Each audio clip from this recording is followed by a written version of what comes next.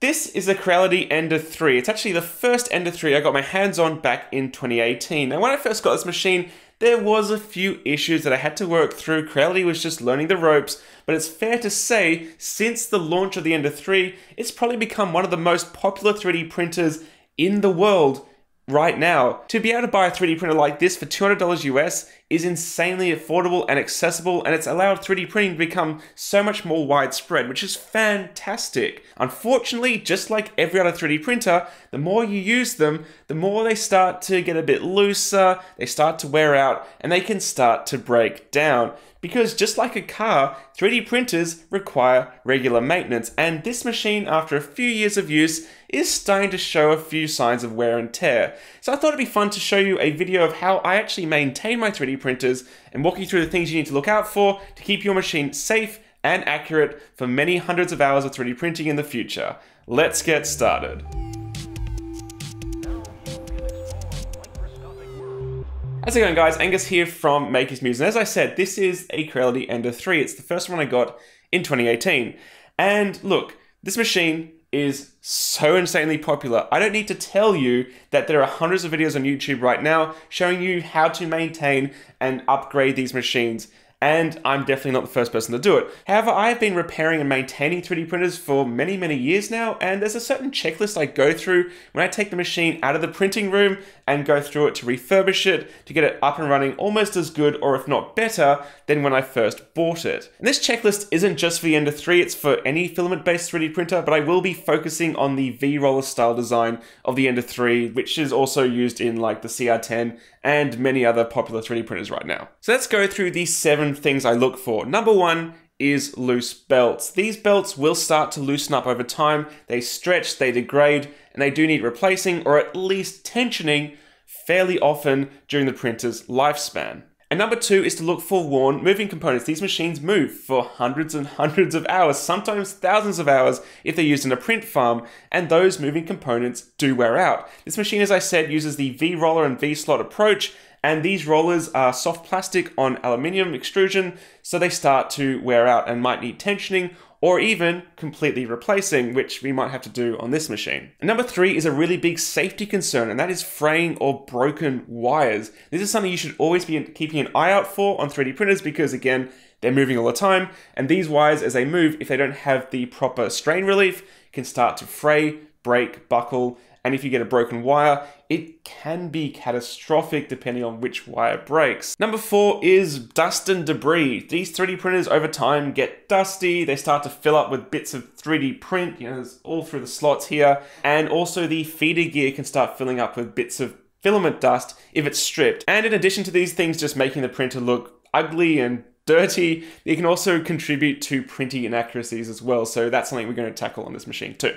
And number 5 isn't so much an issue of my machine, but that's a clogged or semi-clogged nozzle. Also, a nozzle might be flogged out from printing abrasive filaments, and that's something you should also consider replacing when you do your maintenance. And then something specific to the PTFE lined hot ends like this machine has is the PTFE degrading over time. It's something you might have to consider replacing during your maintenance. And then number 7 is the fun stuff, upgrades. Now this machine isn't stock. I've already done a few things to it to make it print even better than it printed from factory. But when you have the machine apart and you're working on it, it's a perfect time to consider flashing new firmware, doing a few upgrades, printing some upgrades, or even buying some upgrades, like a better nozzle or a better feeder gear or a better hot end, all these sort of things you can add to your machine to make it even better than when it started. To work on your printer, you'll need some basic tools. Now, most 3D printers come with tools, but they tend to be really crap. So I recommend using some slightly decent quality tools. You don't have to go this crazy, but I've got a T-handle Allen key here and some wrenches. You also need a cheap flathead screwdriver, which we'll be using to tension the belts. If you intend to lubricate any moving components, you'll also need some grease. I really like this Nulon grease, which I've had for like 10 years. This tub lasts literally forever. And if you intend to upgrade or replace any parts, you'll obviously need those.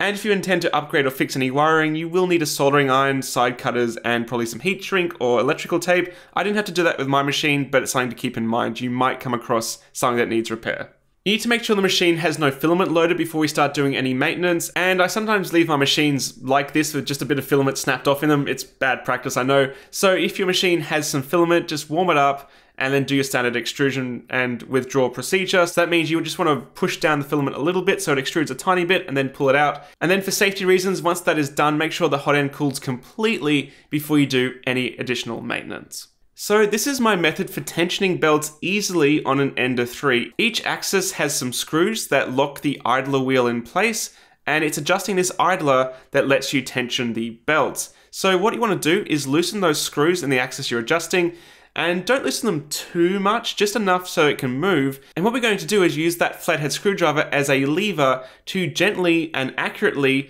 add tension in and then tighten up those screws. So what you do is you put it in place gently between the extrusion and the washers of the idler pulley, and then lever it so it moves further away, being very careful that it stays level with the extrusion, doesn't get bent up or down out of place, and then tighten up those screws. So you just tighten up one, then make sure it's in the right place, and then tighten up the other to lock it completely. Now you do have to make sure that when you do this, the little nuts that are used to tighten up under the V-slot extrusion do actually engage with it. Otherwise, you'll only have one screw holding the idler in place. It won't be good enough, so just keep an eye on the side, and then check your tension by moving the axis back and forth. Now, if you do notice this happening, where the belt will migrate to one side or the other of the idler pulley, it means that it's not completely square with the frame. It means it's slightly bent in or out, and it's bent in on the side that the belt is pulling closer to. So again, get your flathead screwdriver and you want to lever it a little bit you have to use a fair bit of force, but only little bits at a time to try to make sure that that idler pulley is perfectly squared with the frame. So when you move the axis back and forth, it doesn't bunch up onto one side. You don't have to go ridiculous with this. The belt shouldn't be ridiculously tight because it will just damage it even faster, but it should be taut and it should be zero slop in the mechanism. And then when you're done with that, you can work through the other axes to get them nice and tight. Now it's time to maintain the motion components. In my machine, the V-rollers have a lot of dust on them, which I need to clean off. But keep in mind, a lot of this dust is actually just from the environment. They get squished out the side of the rollers as the machine moves and it settles there, but some of that is from the plastic of the V-roller itself. And that means they can degrade and weaken over time. So what you want to do is thoroughly clean the dust off and also clean the V-slot extrusion itself, because if there's crap on the slot, as the rollers roll over them, there will be bumps, and these will translate into artifacts on your 3D print. Now for my machine, I didn't notice there's actually a few spots where the extruder seemed to catch, and I suspected that the V-roller actually had flat spots, but after cleaning carefully with some isopropyl alcohol and some paper towels, all the debris and dust off the rollers and slot, I did actually find it cleared up. While you're wiping down your rollers, you also might want to wipe down the rest of the machine, and again, I just used some isopropyl alcohol with some paper towels, and I tipped the machine upside down a few times to remove some of the filament just debris that is gathered up in the slots. You can take a vacuum to it, depends how dirty or dusty your machine is. Just make sure that you clean it enough that the motion components aren't at risk of getting dust and debris sucked and pushed into them, which will definitely affect your print quality. Let's say for the sake of the video, I do need to replace one of the V-rollers. So make sure you have one on hand, and what you need to do is loosen up the tension so it's no longer hugging the V-slot. You'll need to raise the gantry to get underneath it, but get your wrench and rotate that nut so the idler becomes really loose. Once it's as loose as you can sort of get it, you want to get your Allen key and undo that screw to remove it. Now for this roller, I did actually need to take off the shroud for the hot end, and this is a great opportunity to look for any wire breaks, and that we'll get to that later in the video, but I did need to take that off to get to the nut, which is actually a lock nut, awesome, and then remove that, and then once that's done, you can remove the V-roller assembly. Once that's out, take your new V-roller and check to make sure they're the same. There is V-rollers on the market that are really crap, and when you tension them up, they bind up, so make sure that they're actually a good quality replacement. And then you want to put it back in place and reverse the procedure, making sure it actually can still spin when the screw is tight. And once it's in place, you then want to rotate the eccentric nut just to the point where the V-roller can't spin on its own. You don't want to over torque this and make it too tight, otherwise you're guaranteed to get flat spots on the soft plastic wheel, which will then definitely translate into issues and artifacts in your 3D print. So keep that in mind, a little bit at a time, making sure that it's tight enough that there's no play in the mechanism, but not too tight that it's going to instantly damage the plastic roller. Next, you want to lubricate any of the motion components that need it. So again, the Ender 3 is mostly a V-roller approach, but it does have a single lead screw. If your machine has linear rods, this also needs to be kept lubricated to make sure that they don't make noise and they don't wear out too fast. So again, I like to use this Nulon grease. It's cheap, it's lasted me forever, and it's quite sticky. A lot of people use oil, but I find it's quite thin. But the thing about this grease is you don't need much. So what I do is I hone the machine, and then I get a tiny amount of this grease and put it on the lead screw using just a screwdriver or zip tie or whatever you have on hand.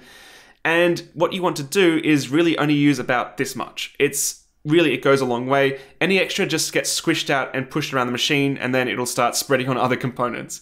So if you do this and then raise the gantry all the way up, keeping an eye on the grease and just pushing it back into the Acme threads as it goes, you'll get a really nice thin coating of grease that won't make a mess, but it means the machine will be nice and well lubricated. It helps reduce squeaking. It extends the lifespan of the lead screw and the Acme nut. And if you like, you can also add just a little bit of grease to the underside of that nut and then hone the machine again. And that way it's fully lubricated and it's going to be great for a very, very long time. Now is the time to check over the machine and look for wire fatigue. Now this is a real problem because these wires are moving all the time, and poor design without correct strain relief means that these wires will eventually break due to the constant flexing, and depending on which wire it is, they can cause all manner of issues. So now's a great time to look over the machine and make sure none of them are failing. On the Ender 3, the hot end cover just uses 2 M3 screws. It removes very easily, and you can really take a good look at the thermistor and the heat cartridge to make sure none of those wires look like they're about to fail. When I upgraded this machine with the direct drive hot end, there was a few wire mods I had to do, and I didn't really do a great job, let's be real. So I'm going to remove the existing zip ties, and I'm going to move the machine to its furthest point where the wires are stretched the most, and they're a little tight to my liking in this position, but this is just how long the wiring loom is now. Then I'll use some new zip ties to tighten the wires in place, so as the machine moves around, they don't flop about and are at risk of getting caught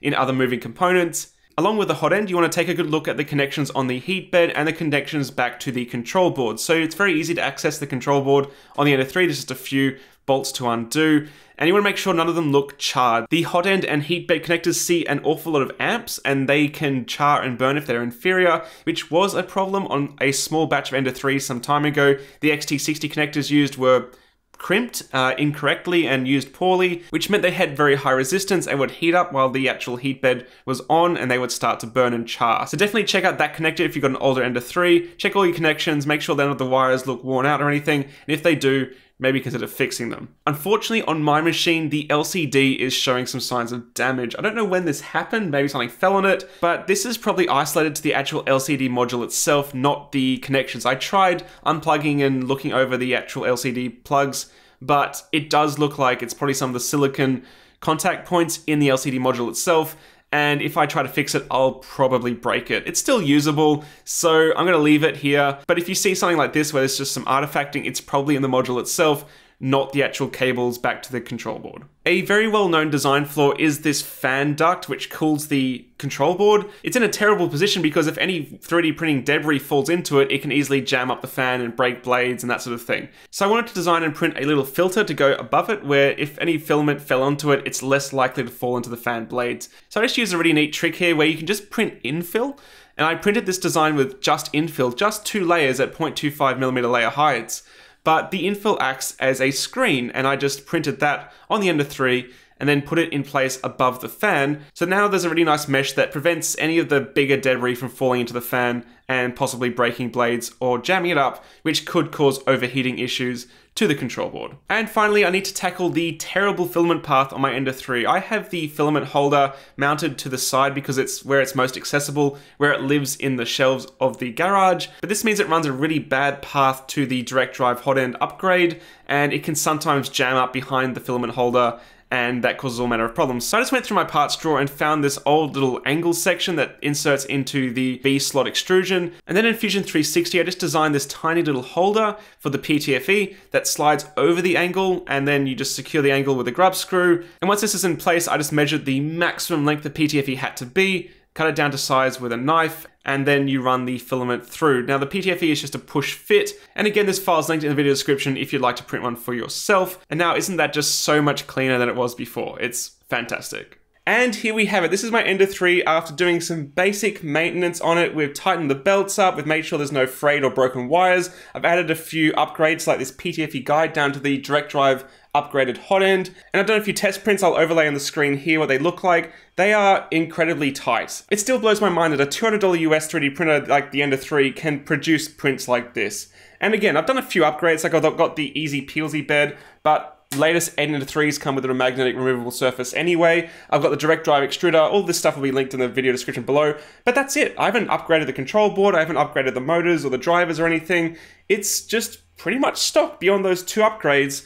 And I've just done a few usability things like this PTFE guide. So if you have a 3D printer that's starting to look a little bit tired, the prints are starting to be a bit loose, a bit inaccurate, or you're worried about some safety aspects, I highly recommend just taking some time to take it out of your print farm and doing some basic maintenance like I've shown in this video. Now, I don't really do this sort of content on Maker's Muse. It's my aim here to empower creativity through technology, but I tend to do more 3D design and project-based videos. However, if you have an Ender 3 and you're looking to upgrade this thing to make it the best it can ever be, I highly recommend checking out Chuck's videos. He has done so many Ender 3 videos that have helped me directly get this machine up and running and perfect, because when I first got this machine back in 2018, it did have some issues, especially with the PTFE couplers that it comes with from the factory, at least it did back then, and Chuck's videos really helped me get it back up and running then. So check out these videos, they're linked in the description below, and if you did enjoy this video and want to see more content on Maker's Muse, then maybe consider subscribing. Thanks for watching, guys. Bye.